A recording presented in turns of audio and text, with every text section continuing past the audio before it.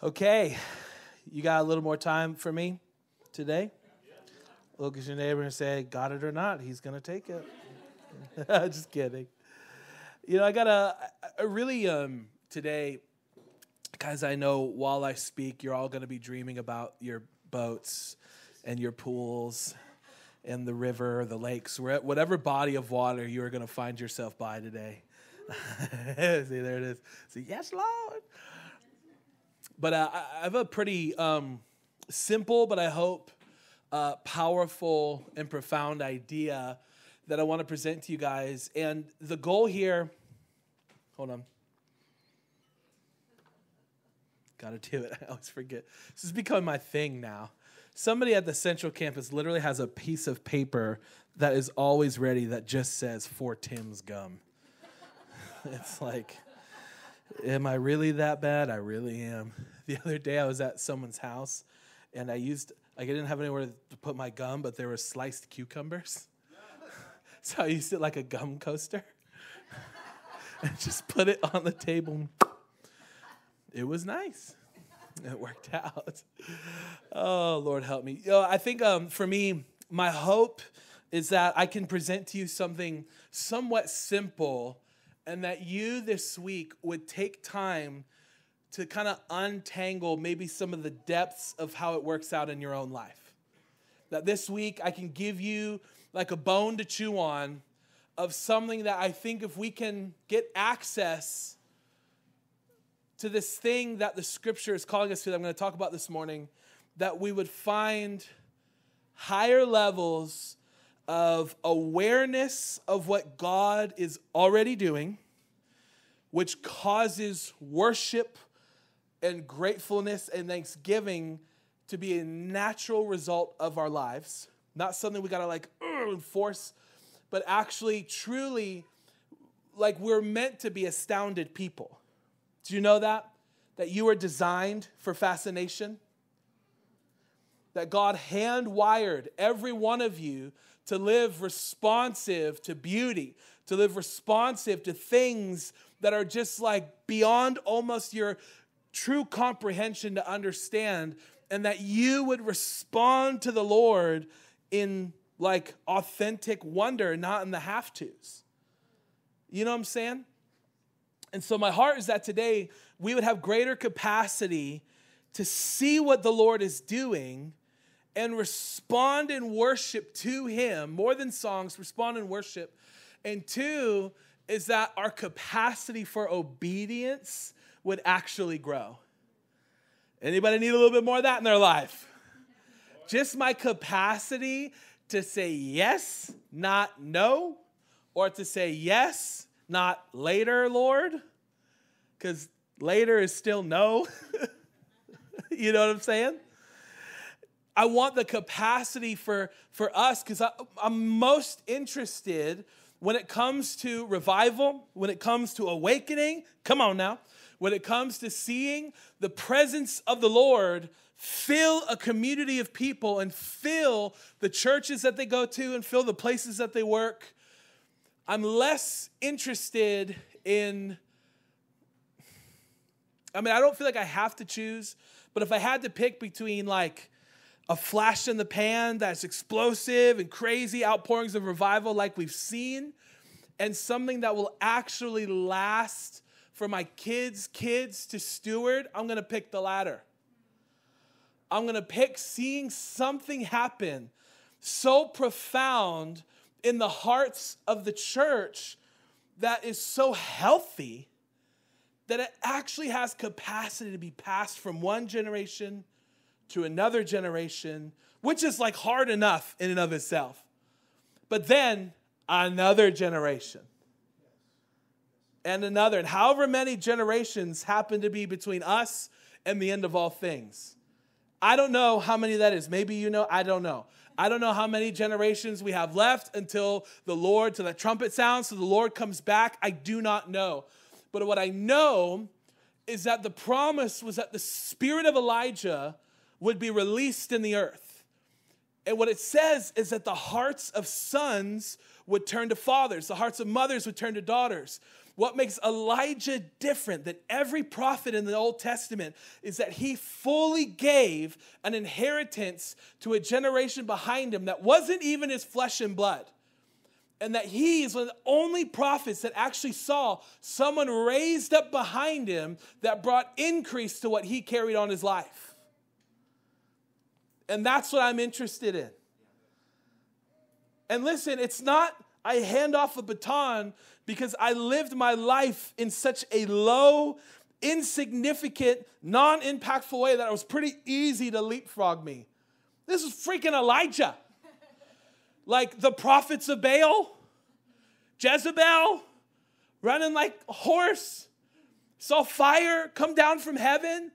Like, this guy was legit.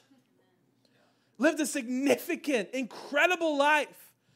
And yet, there was something that happened between these two guys that God says would be released in the earth through you guys. That Kingdom Life Church, even though we're just like this tiny little grain of sand in the global church, but that we want to be a part of whatever it is that God is doing. And I don't want to just look to like prophetic words about the unique expression and language of what God is doing. I want to actually be caught up in the timeless written word of God of what he promised would be released in the end days. Right? And the timeless word of God says that there is intergenerational revival and awakening that's going to be passed from generation to generation to generation. And the quality of the baton toss is going to increase as time goes on. But it's not just going to happen. It's one of those things that it's actually our intentionality and self-stewardship, what the Holy Spirit calls when you talk about the fruit of the Spirit, love, joy, peace, patience. This makes sense. Kindness, goodness, and self-control. The ability to steward, it sounded like a kid said something funny. The ability to steward oneself in righteousness. Oh, excellent. That's awesome. And I love that that is actually a fruit of the Spirit of God. Not a church that's like one of those things out front of a car dealership that's just, I'm just way by the wind. My life is not my choice. I am not in control. I give up control. Of course, we yield, in a sense, we yield authority over what we do in submission to the Holy Spirit. But God doesn't make decisions for us. If he did, there would be no need for self-control. Listen, you can understand that joy could be a supernatural trait of God that by his Spirit alone is established in who you are, right?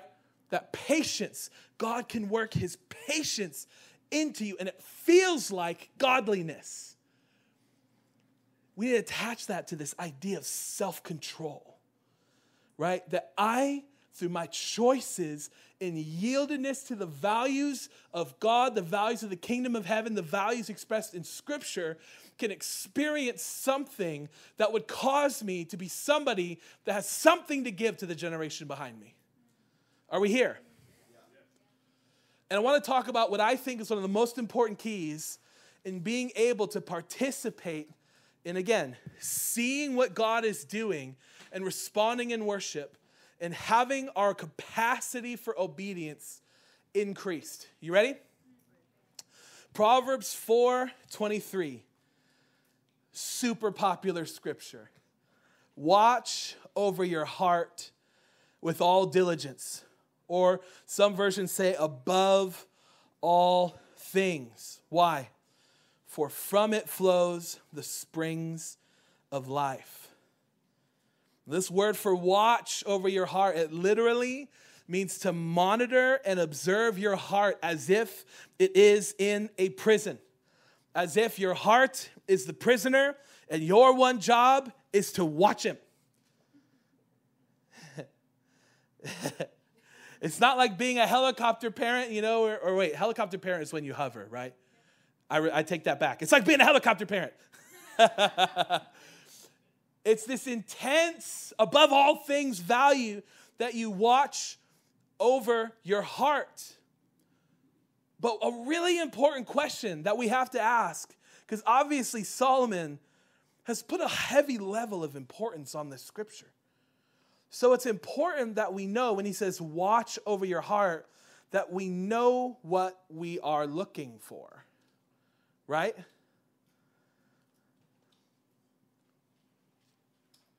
Some people read this scripture and believe that the idea of watching over your heart is trying to be aware of the potential of sinful motives happening on the inside of you. And I can see the heart of where that would come from, the desire to live clean and holy before the Lord, but I promise you can't do it. Like, self-awareness is good. I love that.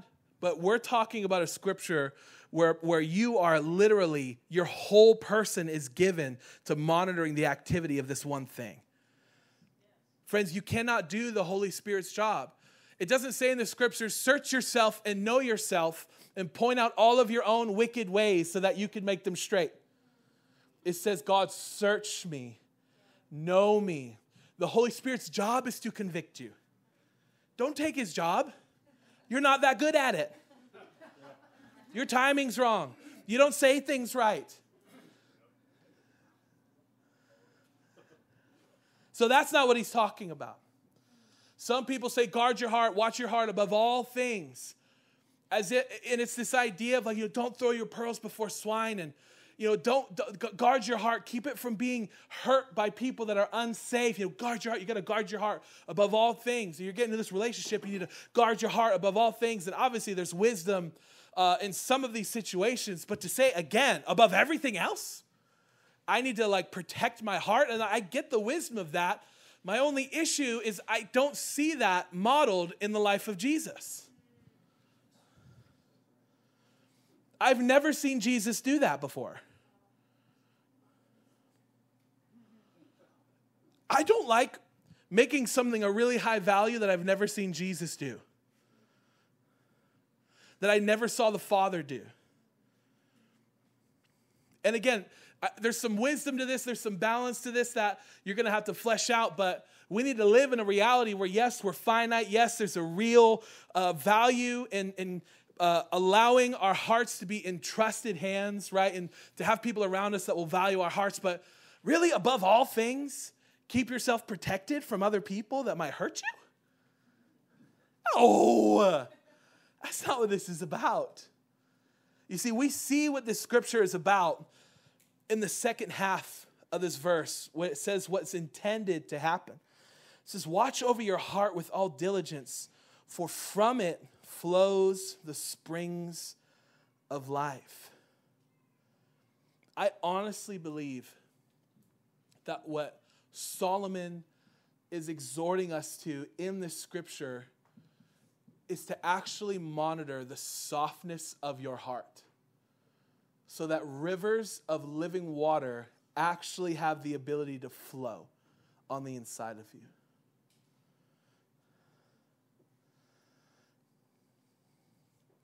There's this idea in Scripture.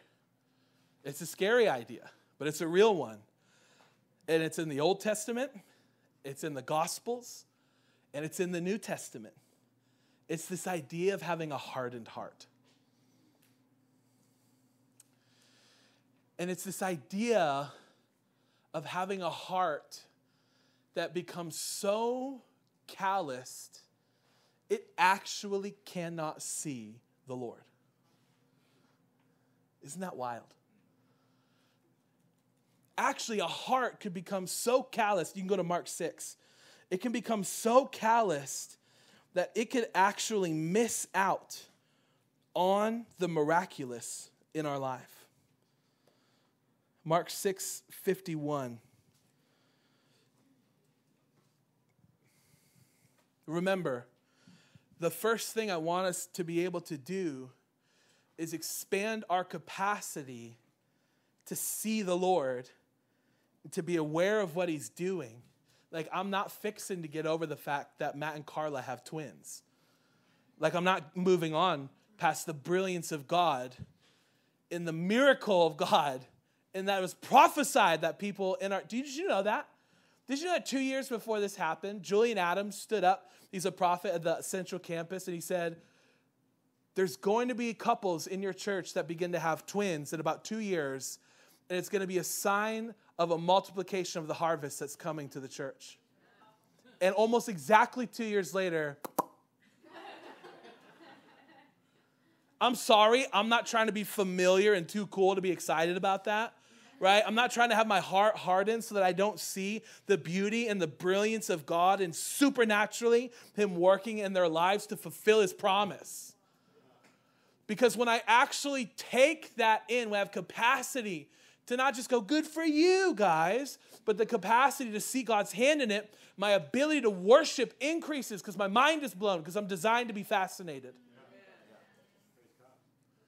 And we see the disciples in Mark 6 just experienced one of these miracles that how do you miss this? But they did. Jesus just multiplied a lunch, a Big Mac meal, and fed thousands of people with it. And there was extra. You know this story? The loaves and the fishes. The disciples come to Jesus, say, we don't have enough food for these guys. This kid has a lunch. He has a few fish, some loaves of bread. Jesus gives thanks, puts it in the baskets, breaks them up into groups, and begins to just hand out food, and it multiplies. But listen to this. This is insane to me. And then later on, after the feeding of the 5,000, is when we actually see them on the sea. And this is the moment where they see Jesus walking on the sea. This happens right after. You tracking with me? And in this moment, they have a lot of these aha moments. They see the Lord in His power and His brilliant splendor walking on water. It's another moment for these guys to be like, this is the Christ. It's really Him. Right? And their eyes get opened, their hearts get opened, and look what happens in verse 51. Then He went up into the boat to them, and the wind ceased, and they were greatly amazed in themselves beyond measure and marveled. That's what I'm looking for. Greatly amazed within myself beyond measure and marveling. That's the heart of a worshiper. That's the heart of somebody. Again, I'm not just talking about singing. I'm talking about when you're in your job, like living greatly amazed beyond, like marveling, like whatever it says there. I've already forgot the phrase. But listen to this, verse 52. For they had not understood about the loaves because their heart was hardened. Literally, y'all. You can't even fathom this. They watched Jesus multiply a lunch for 1,000 people and missed it. Not because they were busy, not because they had bad vision, but because their hearts were hardened. What? Listen, we're not talking about missing the ethereal sense of what God is doing among the church as we worship. We are talking about a physical, creative miracle displaying the power of Jesus, and His followers missed it because their hearts were hardened. They couldn't see it.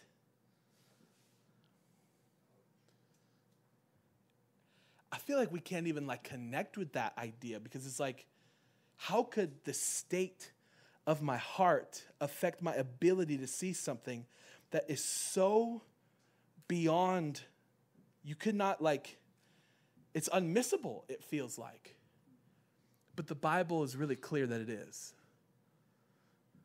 I wonder how much the church misses out on.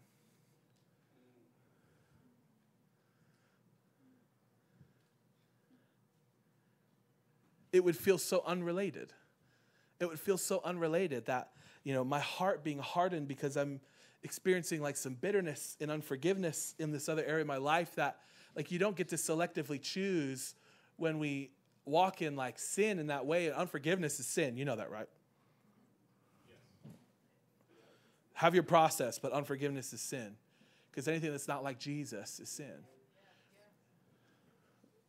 In our weakness, we need to process. I totally get that. I'm in the process too of my own life. It's been, good God, my whole year has just been like forgiving people that hurt me, I feel like.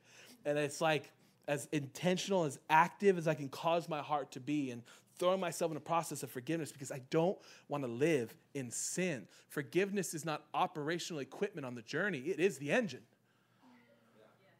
for you to move forward. Like, this is required to follow Jesus. He says some scary stuff. Like, if you do not forgive, you will not be forgiven. I don't say I know exactly what that means, but it scares the living daylights out of me. I'm not interested in finding out.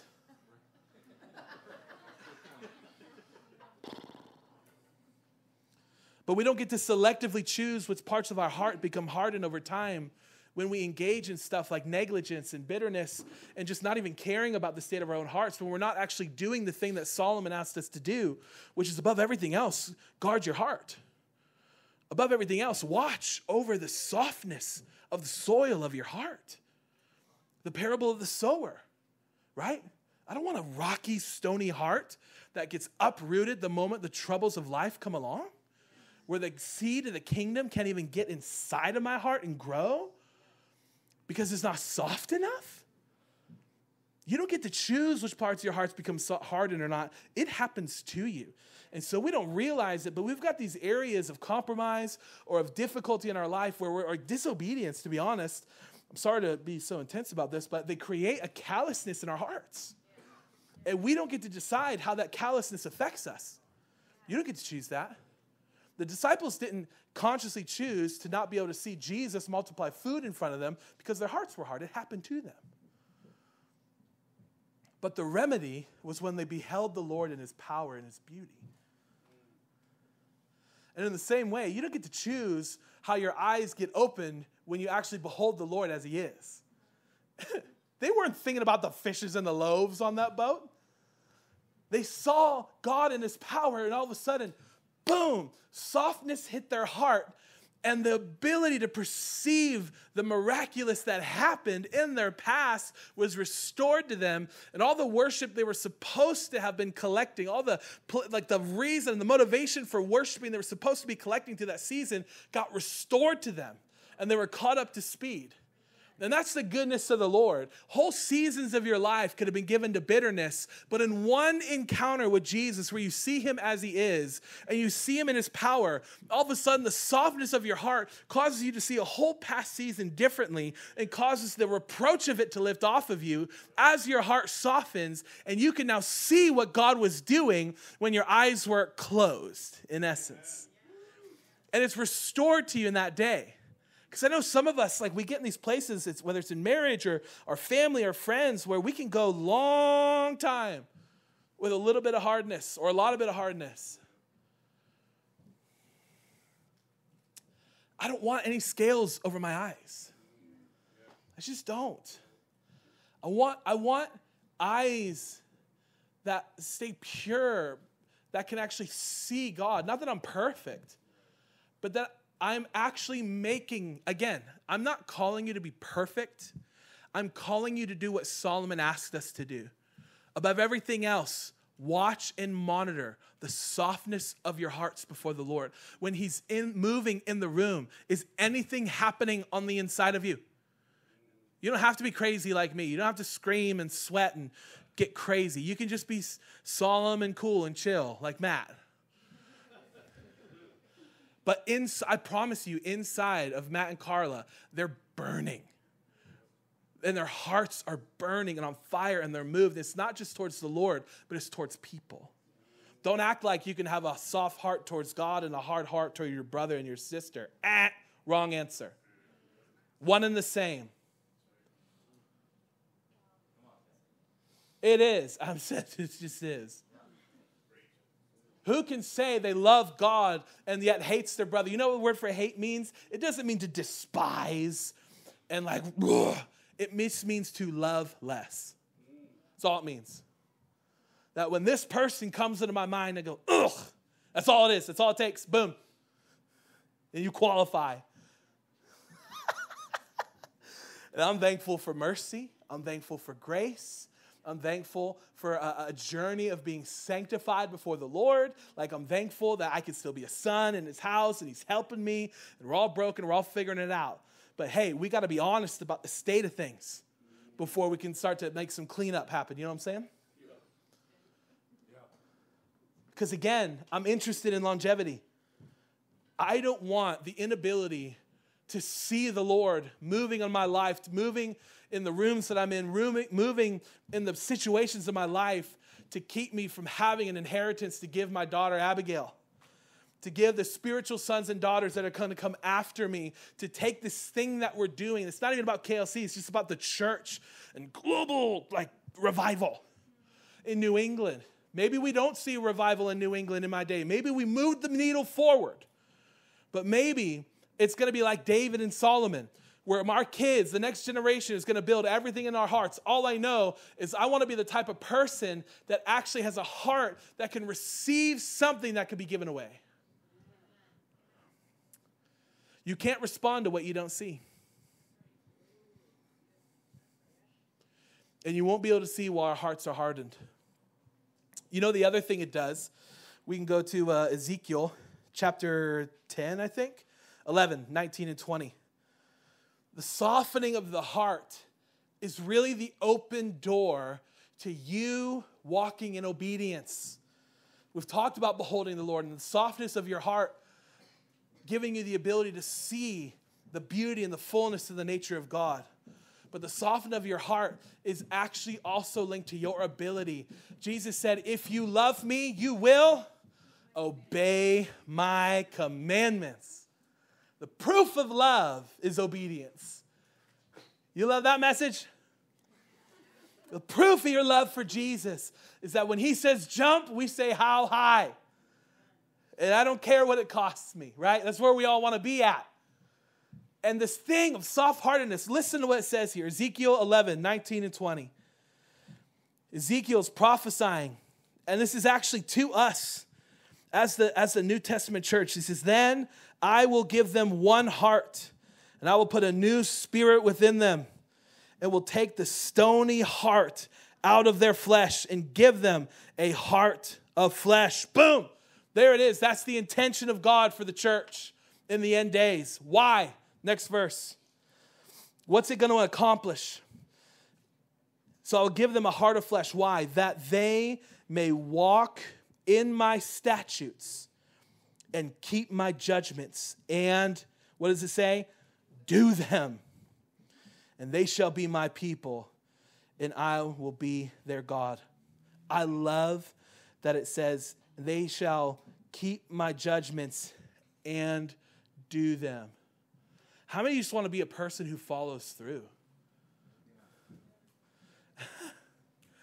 I want the peace and the joy that comes with what I believe for being aligned with what I do.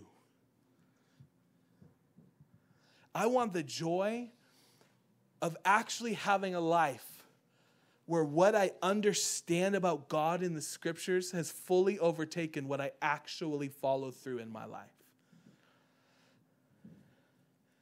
Just me?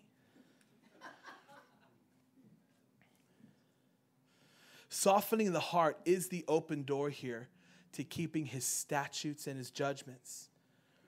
You know, his judgments represent the in-the-moment commands of God. It's the whisper throughout the day. And his statutes represent his written word.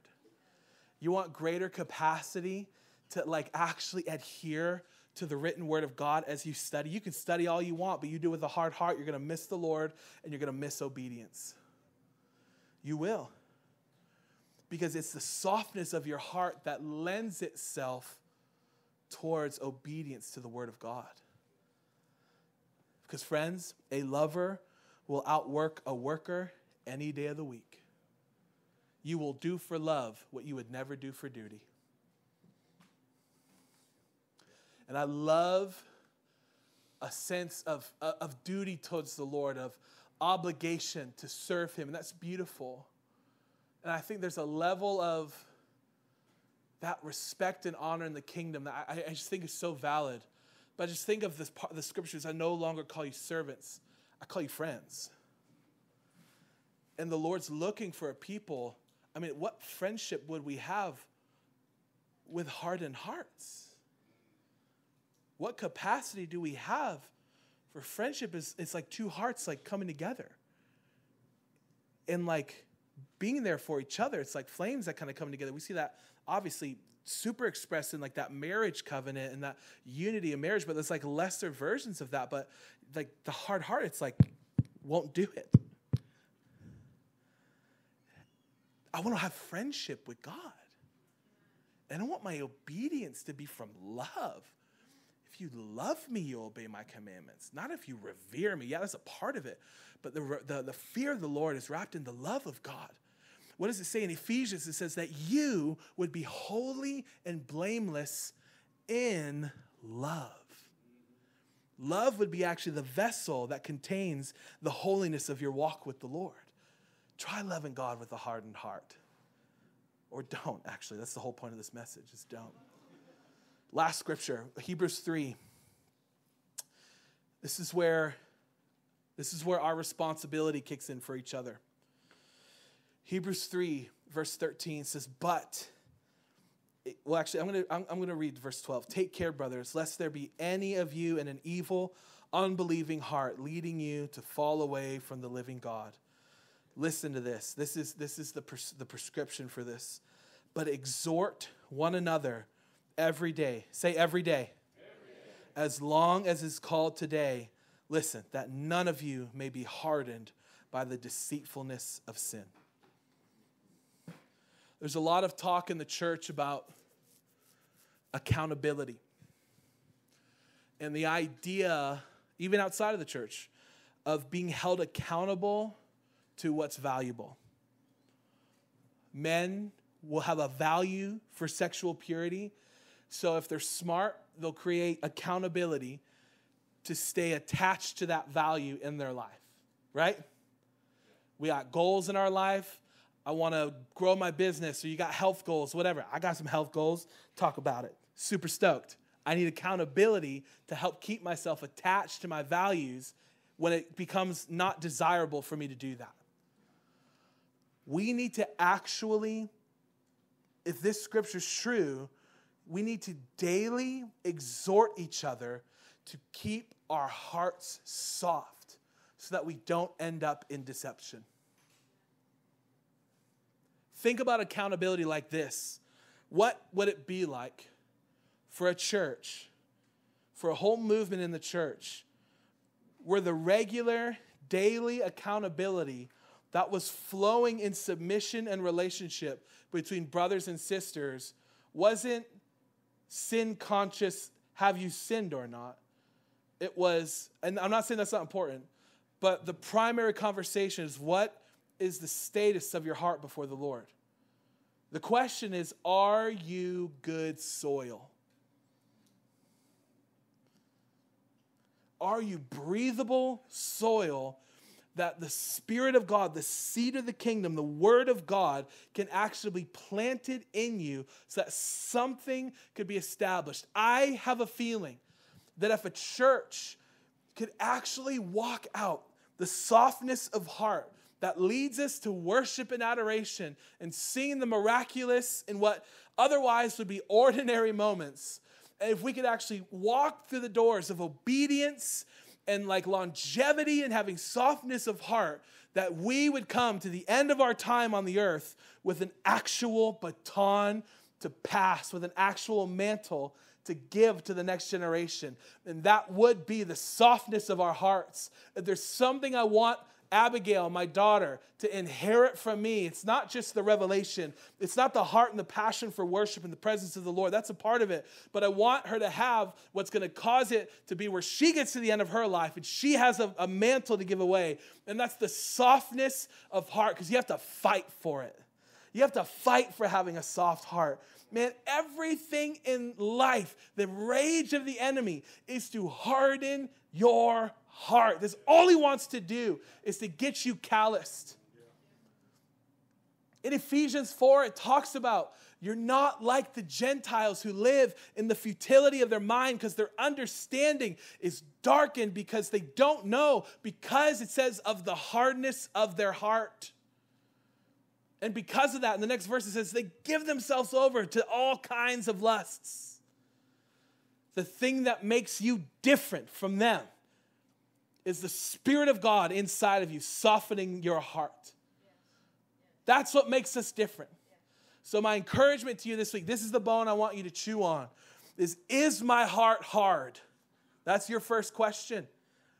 And that's not always black and white. Sometimes it's like, yeah, kinda. What did Jesus call it? Stony ground. It's not a rock yet, but there's a lot of rocks in the soil. And then the next question that I want you to ask the Lord is, what do I need to do to soften my heart? And then do it.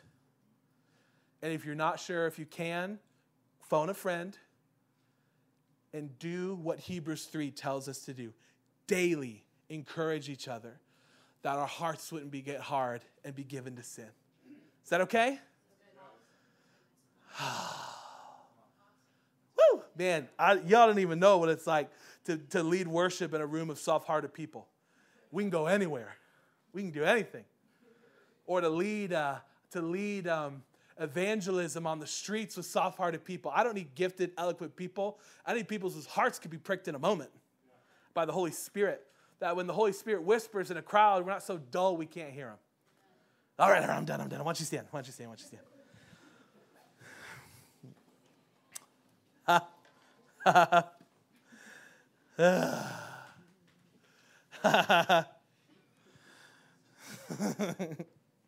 Man, God, I just feel the joy of the Lord. I feel like for some of us, we're connecting the dots of some of the issues that we've been facing in our lives, some of the hamster wheels that we've been on, and we just found the way to jump off. So Holy Spirit, I ask right now, Holy Spirit, I ask for conviction. I am asking for my own heart. And we're all in this room in agreement, Lord, that we want the conviction of the Holy Spirit where there's hardness of our hearts. Lord, I don't want to be any soil from your parable, Jesus, about the sower. I don't want to be any soil other than the soil that could receive your word. So, Lord, I pray for people who need it, for revelation on being legacy-minded, for revelation on longevity, for revelation that your life is about more than what you'll eat and drink for the day and happiness and personal fulfillment, that your life is about what you're giving to the next generation, what you're giving to the Lord in the time you have here. Release that revelation. And God, I ask right now, some of you actually are in this room and I can feel the Lord coming to you, actually confirming the softness of your heart and confirming the work that you've done to actually maintain forgiveness. And there's some of you that you're actually leaving today before the Lord with a little badge of honor, like, well done. There's always more work to do, but there's like a well done that's landing on some of you. And how you've just chosen to keep your heart really, really, really clean and pure, even when the people around you maybe weren't doing such a great job. So I release that affirmation from the Father to increase. And God, for those of us that are in that process, Lord, I ask for supernatural grace on us to not just in drudgery, but in joy, begin to run and see the Lord and see the places where He is melting our hearts to be a heart of flesh. God, we just sign up for that wholeheartedly in Jesus' name. Amen.